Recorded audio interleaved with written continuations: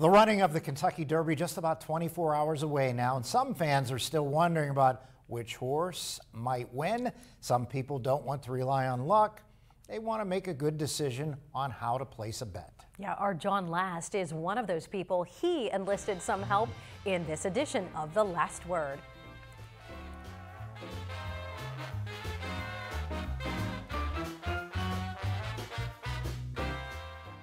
I've been known to come here to Prescott Downs and Casino to watch horse racing, and I usually come here to place a bet on the Kentucky Derby.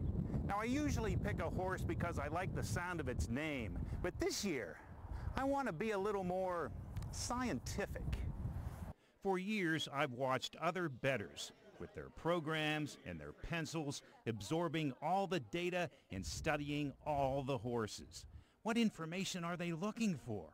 Well, this year, I've enlisted a mentor, Patrick Morrell. He's the simulcast host for the live racing at Prescott Downs. He loves the Kentucky Derby. They're off in the Kentucky Derby. It is the greatest 2 minutes in sports. There's no question about that. Everybody gravitates to this race every year. Patrick says betting on horse racing is a very cerebral game. If you want to do well, you have to grab a program and do your homework. He says the program will show if a horse has early speed out of the gate. Some people look for that. But Patrick says there's not many horses in this year's Kentucky Derby that have early speed.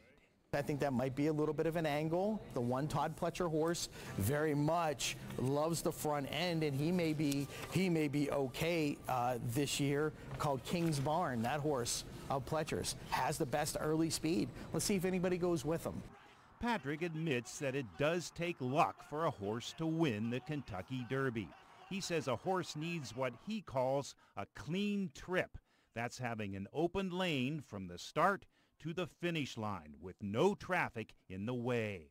Sometimes a deep closer can find that open lane. The program has information on those horses too. There are plenty of deep closers in here this year, John, so that's what you have to decide. Patrick liked Practical Move as a deep closer, but that horse has been scratched. His top closers now are Angel of Empire and Tap It Trice. Wow, many horses have a shot to win. It's hard to choose. Patrick says a novice handicapper like me might want to box all my selections in an exacta. I can choose as many horses as I want to come in first and second. Any combo of those selections could pay off. Well, here goes. Time to bet. After listening to Patrick, I'm going to put $2 on King's Barn to win. But going by my old system of picking a horse by its name, I'm going to pick two Phils because I used to have a news director named Phil.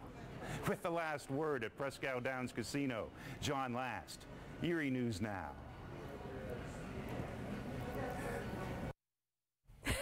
Tell you, John's breaking the bank, putting $2 out there. If you'd like to place a bet like John, Prescott Downs and Casino will host a Kentucky Derby party on the patio tomorrow. Yeah, it will begin at 2 p.m. tomorrow. It will feature food trucks, an outside bar, racing on the big screen, and there's even a fancy hat contest that will begin at 5 p.m. And you heard Patrick mention Angel of Empire. That is the Pennsylvania-bred horse from Schuylkill County, PA, on the other side of the Commonwealth.